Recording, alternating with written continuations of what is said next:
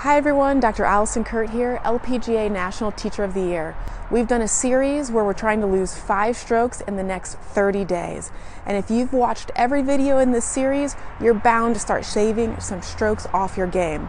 But here's our last tip of the entire series, and this is going to deal a little bit more with performing and putting everything together. It's about breath. If you walk into a golf shot and you're holding your breath and you're so tense because you want to hit the perfect golf shot, your muscles are not going to swing very fluidly. They're going to be constricted, you're going to be thinking too much, and the shot's going to be compromised. So in order to make a free, fluid swing, we need to be tension-free, and that's going to start with breath. The best way to train yourself to take deep breaths is to put one hand on your stomach and one hand on your chest. And as you take a deep breath, see which one raises.